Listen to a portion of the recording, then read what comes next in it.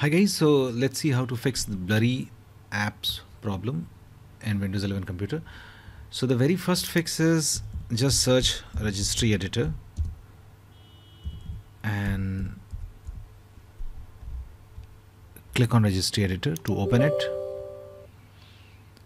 Now what you have to do, you have to go to H key current user, then you have to expand control panel, and then you have to go to desktop.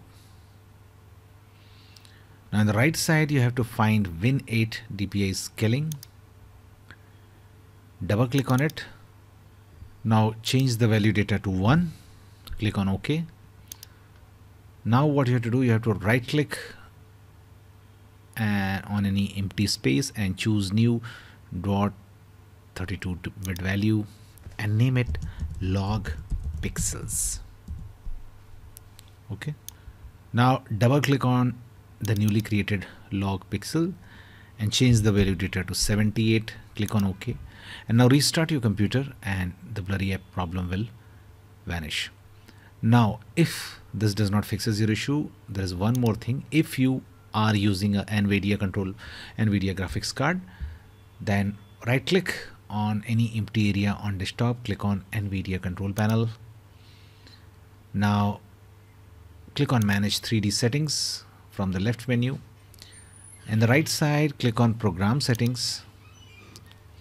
Now select that particular app which is causing the problem from the drop down. Okay, let's say this is the app.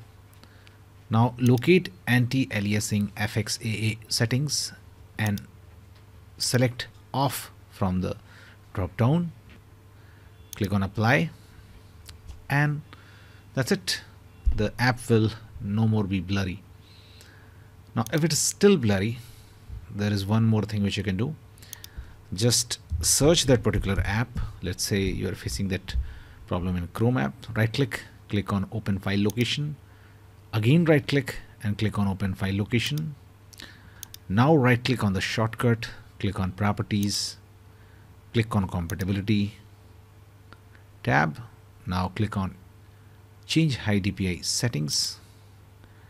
Now check this option, override high DPI scaling behavior, and select this option. Use this setting to fix scaling problem.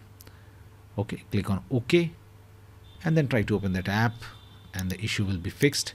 If this is still not fixed, just search sysdm.cpl, click on sysdm.cpl, click on advanced. Under performance tab, click on settings.